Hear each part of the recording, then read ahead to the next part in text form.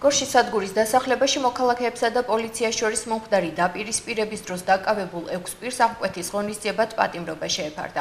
გორის რაიონული სასამართლოს მოსამართლე ლევან დარბაიძემ ბრალდების შუამდგომლობა დააკმაყოფილა, დაცვის მხარის შუამდგომლობები კი აღკვეთის ღონისძიების გამოუყენებლობაზე ან ალტერნატივად 2000 ლარიანი გირაოს შეფარდებაზე არ დააკმაყოფილა. 5 მათგანს ბრალის სისხლის სამართლის კოდექსის 353 მუხლის მეორე ნაწილით აქვს წარდგენილი, რაც პოლიციელისთვის წინააღმდეგობის გაწევას გულისხმობს. ერთს კი 353 პრიმა მუხლის პირველი ნაწილით, რაც პოლიციელზე თავდასხმას გულისხმობს. ბრალის დამტკიცების შემთხვევაში მათ 4-დან 7 წლამდე თავისუფლების აღკვეთა ემუქრებათ. აღნიშნულ საქმეზე წინა სასამართლოს ხდომა 1 ივნისს ჩაინიშნა. შეგახსენებთ, რომ 8 აპრილს პოლიციასთან დაპირისპირების გამო 9 პირი დააკავეს. სასამართლომ ადმინისტრაციული წესით დაკავებული 3-ვე პირი დარბაზიდან გაათავისუფლა. თვითმხილველთა ინფორმაციით ახალგაზრდებსა და კრიმინალური პოლიციის თანამშრომლებს შორის შელაპარაკება ჩხუბში გადაიზარდა.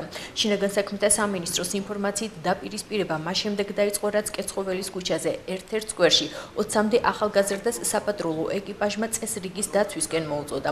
ინციდენტის დროს შინაგან საქმეთა სამინისტროს 5 თანამშრომელი დაშავდა, დაზიანდა უწყების კუთვნილი 3 ავტომანქანა.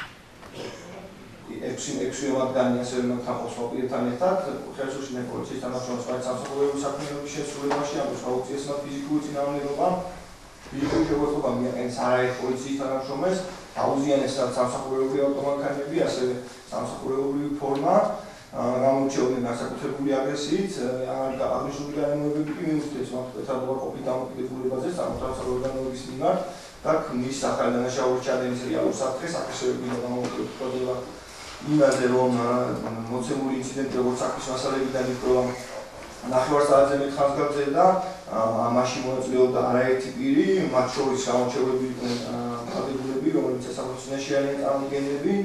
არსებობს მათი მხრიდან მიმალოს ძალიან მაღალი რისკი, რაც ასაბუთებს მათ მიმართ პატიმრობის გამოყენების მიზანშეწონილობას და აუცილებლობას.